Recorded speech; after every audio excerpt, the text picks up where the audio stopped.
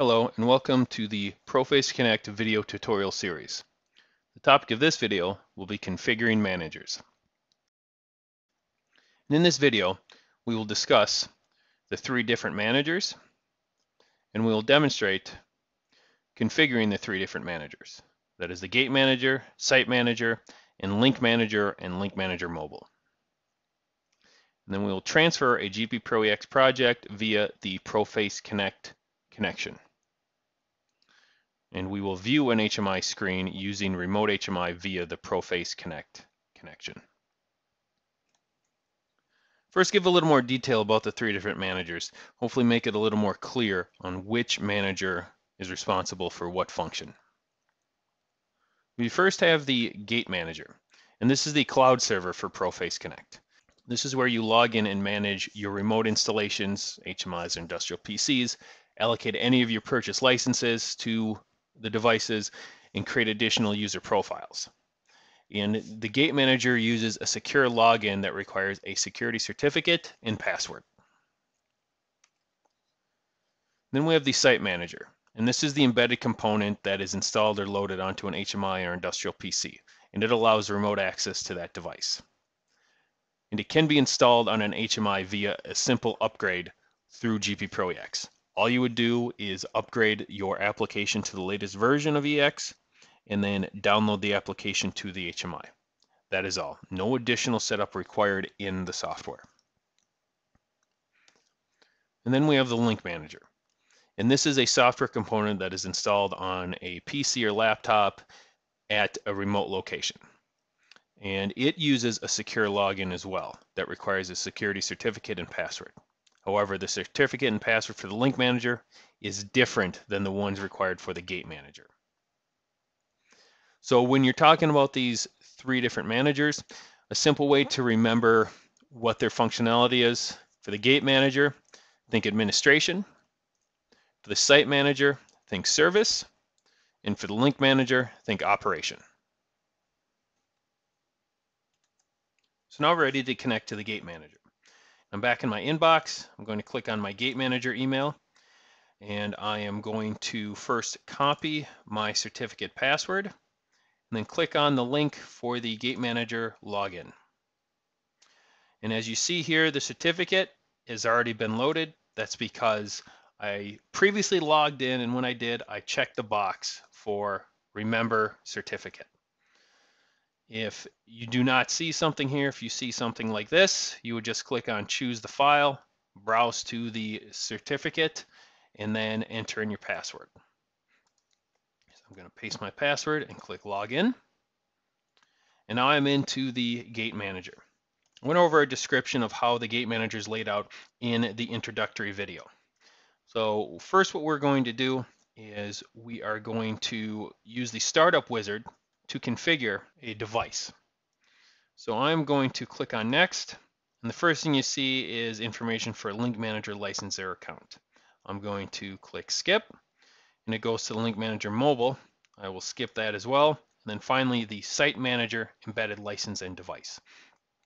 It gives a brief description of what this is, and then it gives you a link that you can use to download the SiteManager embedded executable to install on the platform.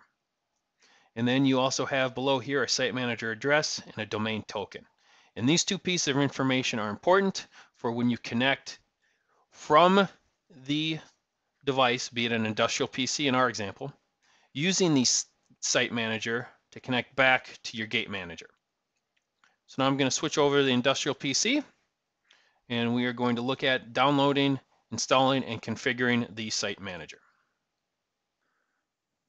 So on my industrial PC, I have a web browser open, and I'm going to type in the URL.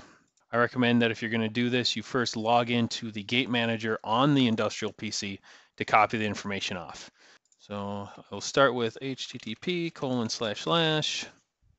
then FTP, and you see that it shows up here, so I'm going to click on it, and then it brings me to the ProFace Connect download page. This is hosted in ProFace Europe.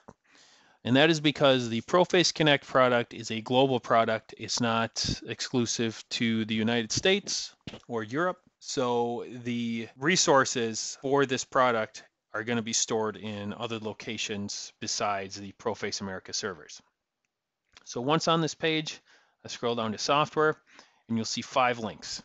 The top 2 are the LinkManager installers for Windows, be it 32-bit or 64-bit.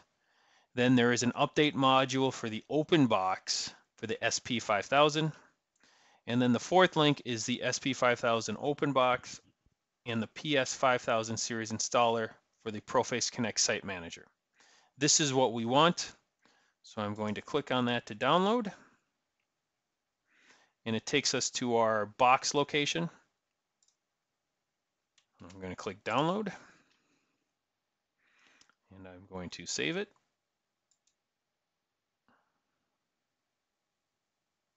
Once it's done, I'm going to open the folder, and then I will extract this to my desktop, just to make it easier to locate.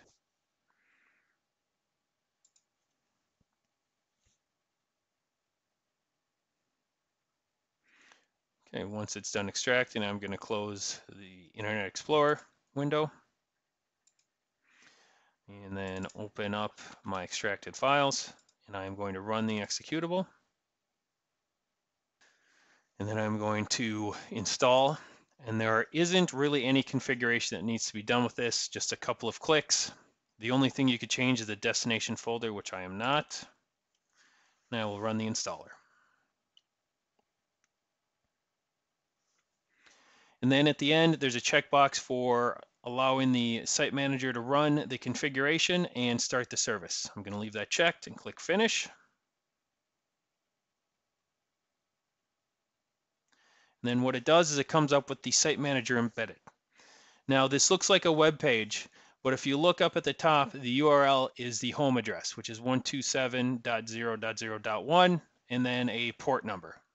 This brings up a user interface on the web browser to configure connections for the GateManager.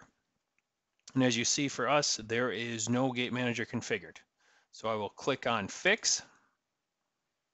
And in the Setup Assistant for the GateManager settings, we have a couple of different fields here that need to be configured. The only 2 mandatory are the GateManager address and the domain token.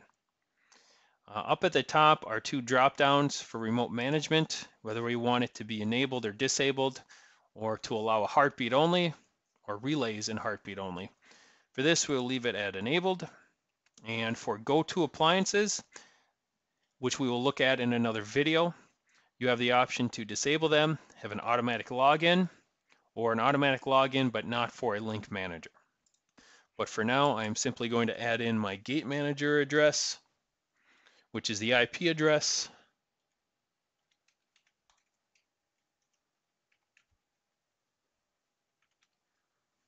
And then the domain token.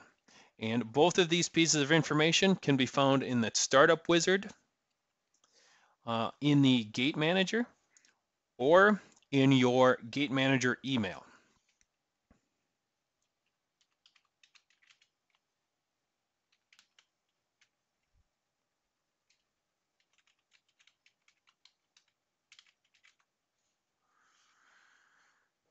And then I can give it an optional appliance name, which I will, which will be PS5000 SME for SiteManager Embedded. Then below that are fields for if you need to configure a web proxy, and if you want to use a local SiteManager address. We're going to leave these blank for now because we don't need to configure that for this basic connection. And then I will click Save. And it refreshes and saves it. So I'll click on now at the top the Continue Setup. So when I come back into the Setup Assistant after entering in the GateManager information, I see that I have an IP address here for the GateManager, but I have a message that says it's not attached in the domain profaceusa.profaceamerica. At the top, there is a message in yellow that says no SiteManager embedded license. What that means is that I'm able to connect to the GateManager, but a license has not been given or authorized for this device. So I have to go into my GateManager now and finalize the configuration. So I'll first open up a new tab in my web browser, and I will go to my email. So once I'm into my email, I'll go into my GateManager and first download my certificate, and then copy my password, and then open the URL for the GateManager. I will browse for my certificate, which is in my downloads, and then paste in my password. Now that I'm in, you see at the very bottom, I see my new PS5000 that I entered in here. However, there's a little exclamation point next to it. So once I click on it, under the Appliance tab here, we see that we have a message. It says appliances must be attached to a domain to enable remote access. So what I have to do is bind a license and attach here. So I have to first select the license. So I'm going to select one of my extended SiteManager licenses and then click this button. And then it'll ask me to confirm that this is what I want to do. I click yes. And if I look now, I see a license has been loaded here. And now if I come into my SiteManager extended, I have 0 free of 1, meaning I've used my one extended license on the PS5000. So now if I come back to the SiteManager page and I refresh, I now see that I have a good message. It's connected to the GateManager IP on this port and connected via LAN. If it was wireless, it would say Wi-Fi. Now we're not going to go into how to configure device agents, but I'll briefly touch on what they are. So if I click on Edit, in here we see a list of possible agents we can use. Right now, I only have one configured, and that is by default. It's configured for full access. And you see a message at the top that says it's using one of 5 extended agents, meaning I can add in 4 more extended agents I could use here. And we'll get into adding and configuring the different agents later. So I'm going to go back to the continue setup. And then the last thing on the SiteManager Setup Assistant is a chat or scratch pad. If I click edit, it comes up with a little chat window. This is not nearly as robust as other IM programs. For example, if I put in a message that says hello, and I can put in my initials here, and then when I click send, it pastes it here. However, on the GateManager, I have no notification that there is a message waiting. I first have to go into chat, and then I see it here. So now we have a device set up using the SiteManager through the GateManager. And we see here that we have an option for full access. And once again, we can configure different pieces of information or view different things like a usage or audit statistics. And in the appliance, we can see the same things. So it's either by your action here, which for example is the full access that we have configured under device agents. So we can see it by the device agent or by the device itself. Then we have the options for pinging. So for example, when I ping, it says time, it took 33.7 milliseconds to ping that device. We see our source IP, when it was created, a serial number, the product, all the information for the license and the product that's been configured in the SiteManager embedded. So now that we have the GateManager and the SiteManager configured, we can now configure a LinkManager and connect remotely to our device.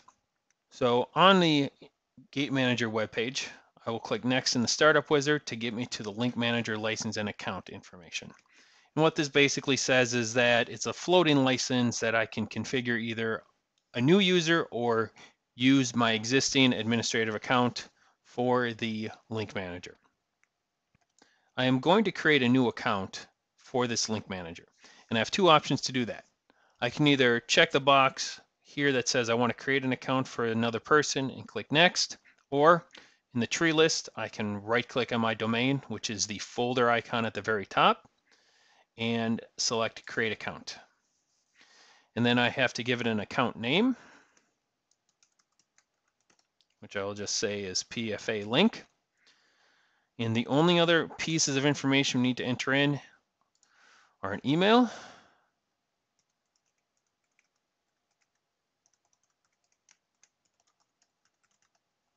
and a password.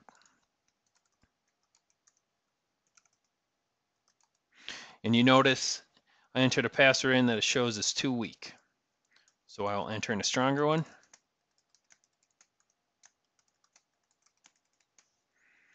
And then save. When I go to save it, it asks if I want to send a new certificate to the email address I entered in. We'll also mention if I've used a weak password or if I need to use a stronger one. I'll click yes. And now my new user is configured and added in under my domain. So if I go back to my inbox, I see a new email from the GateManager that is for the LinkManager certificate. And this message not only includes the certificate, but also the URL to download the LinkManager and instructions on how to install the user certificate.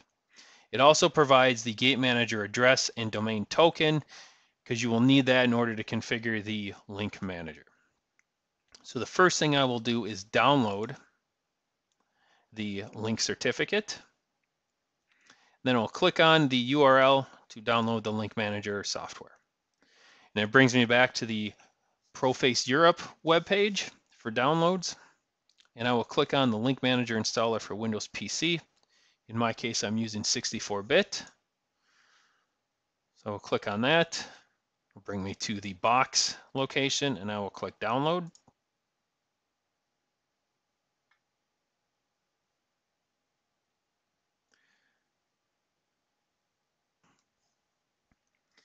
Once the download is completed, I will open my downloads folder, and I will extract the zip file I downloaded.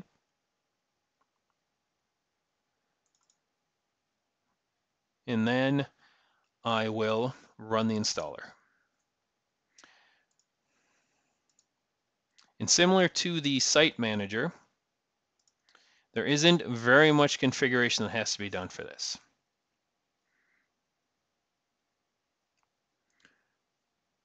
During the installation, it will come up and ask if you want to install new device software.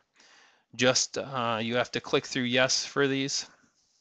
There are about 4 or 5 of them that will come up.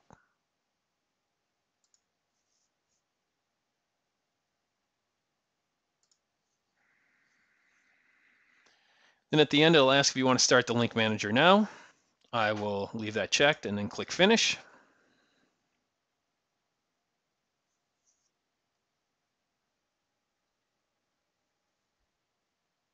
So now once the LinkManager service is started, the web page will come up and it will ask me to install the user certificate.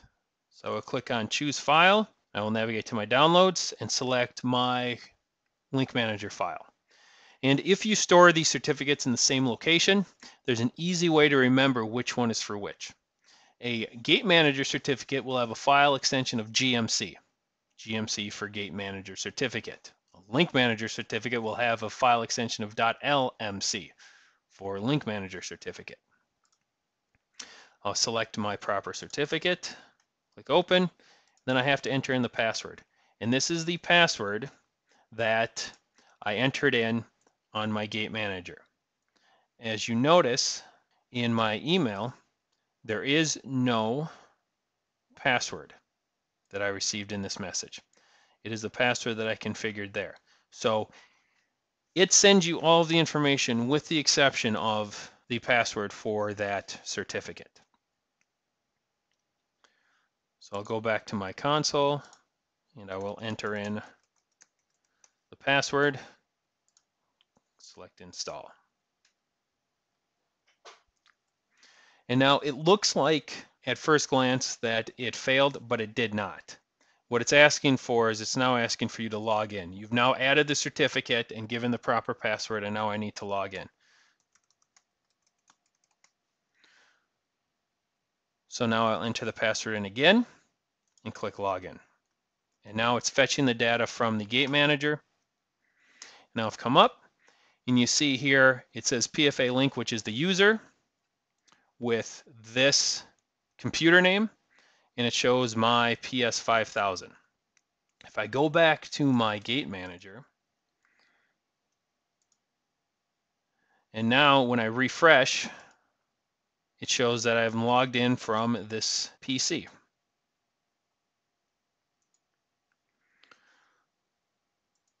So now here I have what shows as full access to this unit. So now with the LinkManager properly set up, I've added the certificate, I've logged in, I'm in the console. If I come down to my taskbar, you will see that there is a new icon, and then this is the LinkManager icon. I can right click and I can come into my options, I can see the status or go to the console. So if I, for example, click on options, it gives me an option. None of it is enabled or configurable because I don't have any agents configured that would use this. But if I come back down to it, I can look at the status as well.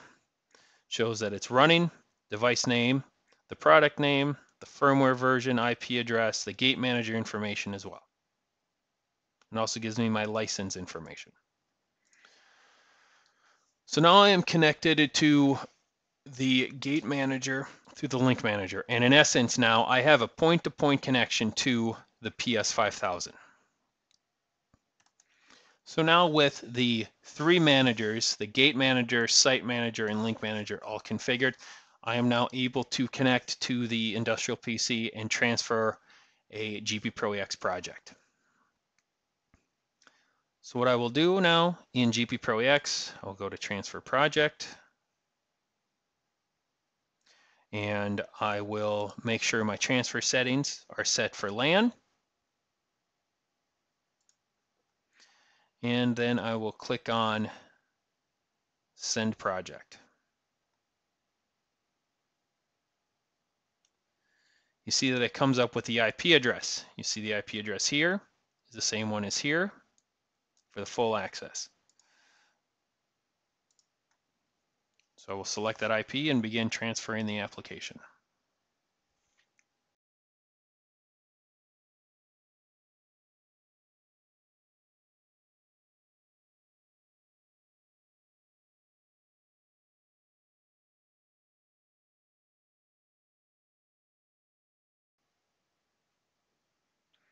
So now the transfer is complete. I was able to successfully transfer to a remote HMI in another location.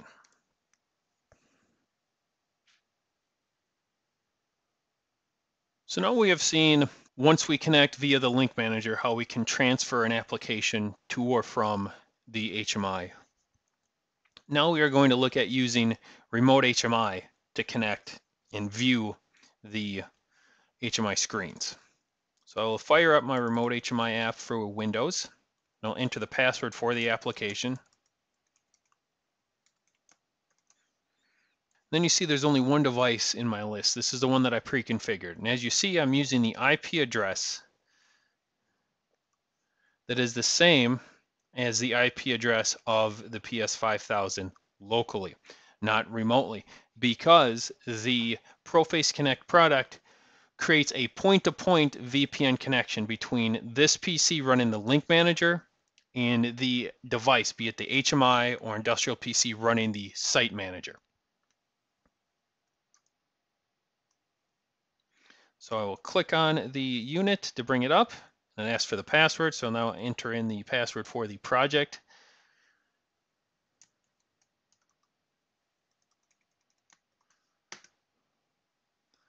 And now I see my screens and able to, once I enable touch,